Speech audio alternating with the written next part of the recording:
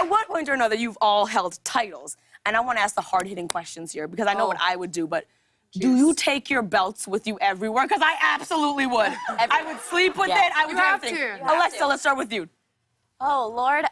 Yes, you have to take it everywhere. That's like kind of like you're like, oh my gosh, I won a title. But then they're like, yes, now you have to carry it through TSA, and it's going to make your bag 10 pounds heavier. And you do have a TV title, though, and one that you carry around. One that you carry around. And it's can get you in a little embarrassing situations. For example, one time, it always has to be in your carry-on. You always have to have your gear and your title, whatever you need for the show, in your carry-on, because Lord knows airports lose your bags. Yep. And I was putting my bag... I was putting my bag in the overhead, and my bag just wouldn't fit. And the guy's like, excuse me, miss, I need to check your bag. And I was like, no, it'll fit. And I'm like, still doing it. And then he was like, no, And then you body slammed him? No, I'm sorry. I'm sorry. He was like, you need to take something out of your bag. And of course, the only thing that I could take out was the title. And then, of course, miraculously, my bag fit. And so I had to sit there and be that person in case you didn't know I'm the champ. Sit in my airport seat like this with a title. She did that on purpose. She's just like, you know, just everyone that walked by, hello, champ. Oh my God, I bet you the safety briefing about buckling your belt was so different for you. Oh, I held it up. Yeah. Oh, Paige, what about you? Have you gone through something like that? Yeah, so obviously we have to go through where they check your bags and everything like that. But mine had my championship in it, but they were more focused on my jacket. So my wrestling jacket, I had a crap ton of studs on it. Like, they're really long. They're very aggressive, very aggressive. Obviously, there's a lot of metal. So, like, the woman pulls it out, and she was just like, what is this?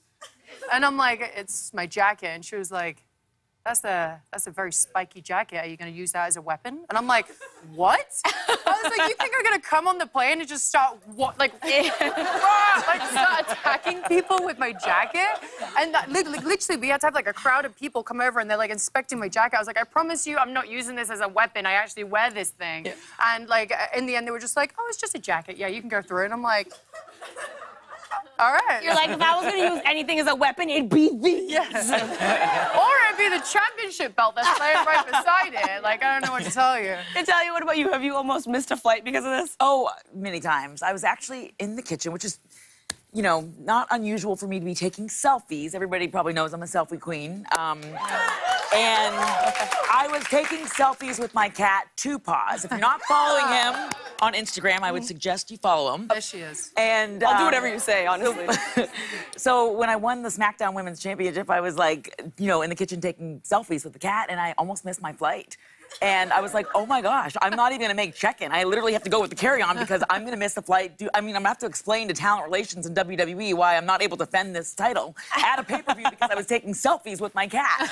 Priorities, I respect that. I respect that. So, Alexa and Natalya, you have actually faced off against each other in the ring. Many times. What do you remember from those matches? Can I start? Yeah, start, please. For some crazy reason, every time I wrestle Lexi, I manage to give her a giant wedgie. And I don't know why or how it happens, but somehow there's always a wedgie involved in our matches. Always. It's only on the televised matches, too. It's not even on the live events that aren't televised. But yeah. It sounds painful and horrible. Let's relive it. I have a picture. I mean, that looks like, that's a... Here's a question. Have you mastered how to pick a wedgie during a match? Yes, 100%. Really? Anytime someone rolls you in the ring, 100% of the time you're going to see me do one of these as I roll in. Really? Pull shorts right on my butt. You either throw the person out and pull it out, or you're just like in a pin and then they help you pull it out. Yeah. Well, there's an art to it, and we've definitely mastered it. Yeah.